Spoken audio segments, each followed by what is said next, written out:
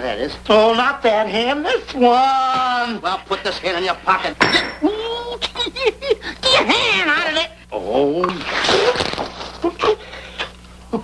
Oh, sometimes it's... Oh.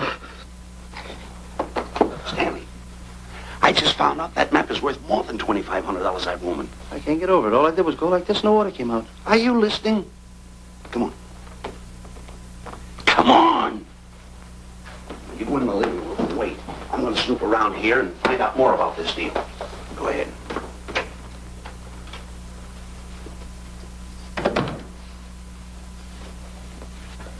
Who was at the door, Harry? Mr. Livingston and Mr. Johnson. Good. Where are they? They're in the living room. I'll see them in a minute, and we'll have coffee in the library. Harry, I'm phoning Gunner to come over. Please leave the door open. Yes, ma'am.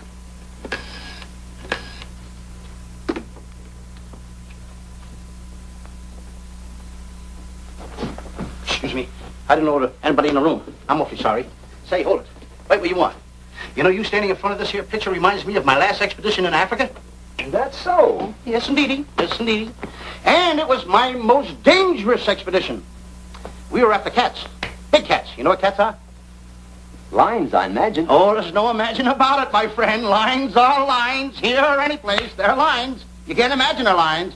Oh, no, indeedy. I want to tell you something. My first afternoon out, I bagged 64 lines. Gad, what a hunt. Really? Oh, yes. And then I ran into an old friend of mine, Clyde Beatty. No. Yeah. And was he hurt? He didn't bag a line for 2 weeks. Really? I bagged them all. He couldn't hit one of them. Of course, when it comes to handling lines, he don't know from nothing. I am the boy right over here. I want to tell you something else, too, between you and I. Clyde Beatty is a phony. On the side, a pretty nice fella, but between you and I, a phony. Something else I want to tell you, friend.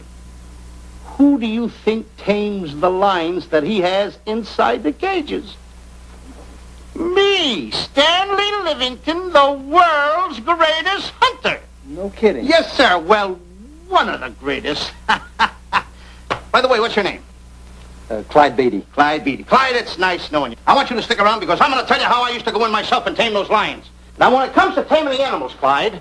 Clyde! Clyde!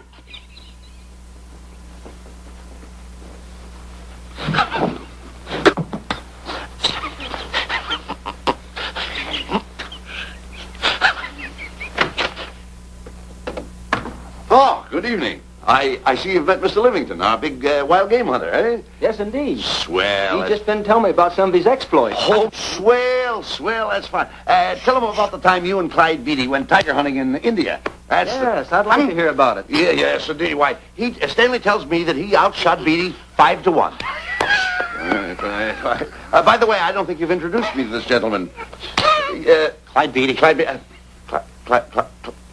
Beatty. I'll be seeing you around. Mr. Beatty, I'm sorry for what I said about Mr. Beatty. Excuse me. Why, Mr. Johnson and Mr. Livington, please forgive me for keeping you waiting. You've met Mr. Beatty? It seems Mr. Livington and our old hunting pals. Won't you gentlemen have some coffee? And after coffee, we'll have Mr. Livington draw the map. I'm terribly sorry. Mr. Livington will not be able to draw the map. But he's got to. The whole success of my trip depends on it. You mean you intend to take a trip to Africa? Very definitely. I'm planning a safari. I wonder if I may be excused. I know you folks would rather talk business in private. If you don't mind, I think it would be better. Mr. Beatty's hat, Harry. Excuse me, gentlemen. Good night, old friend.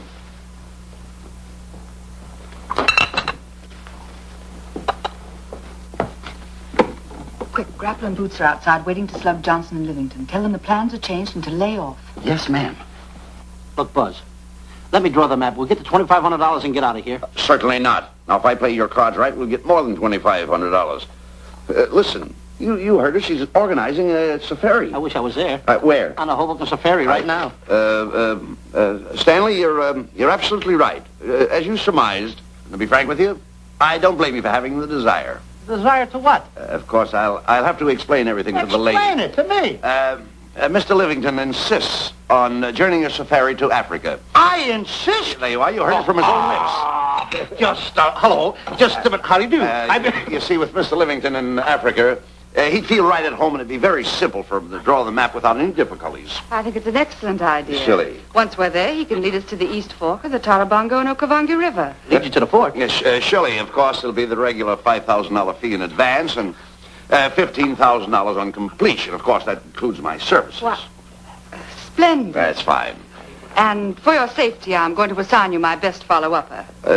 Follow-up? Yes, he's the man who follows you in the jungle. And if you miss a shot at a charging animal, he shoots and saves your life. Oh, that's him now. Excuse me. Shirley. Listen, Buzz, I'm not going to go over there. You got no right to put me in a thing like that. Oh, what kind of money? You're always putting me right in the middle of it. I don't care what kind of money. Don't you give me that. Lord, listen, you got to put me over there with no arguments. I'm not going to go over there with all those Do what lines. I tell you. I'm going to start going the other way. Do as I tell you. No arguments. Oh, no, I'm not. I won't.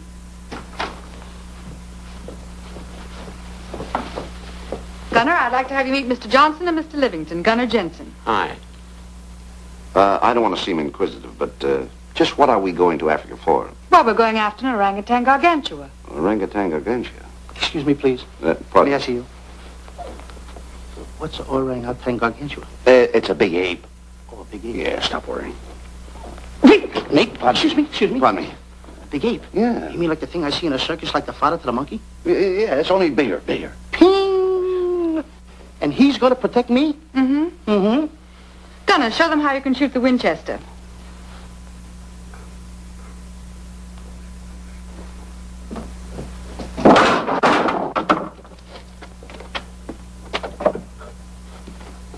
You missed the lion. I raised the gun to my shoulder, looked through the peep sight, and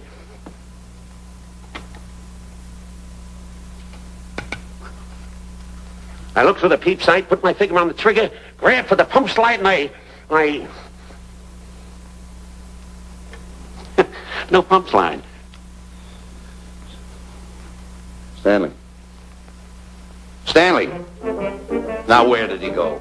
Stanley!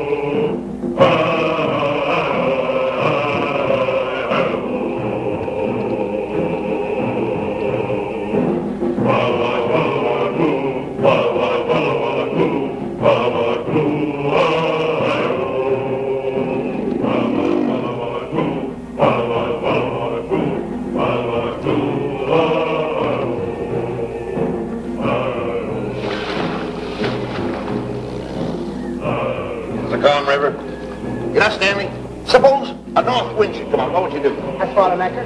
If a west wind come up, what would you do? I throw out another anchor. And a south wind came up, what would you do then? I throw out another anchor. And an east wind blew up, what would you do? I throw out another anchor. Where are you getting all the anchors? Same place you're getting all the wind. You keep quiet. Unrow your boat. You've been a very bad boy the last couple of days. I want you to change. I'm warning you. I don't like it a bit. All you do is snap at me. Me snap at you?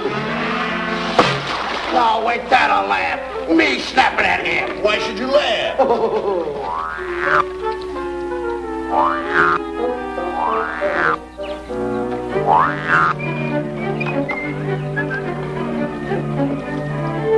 Don't splash.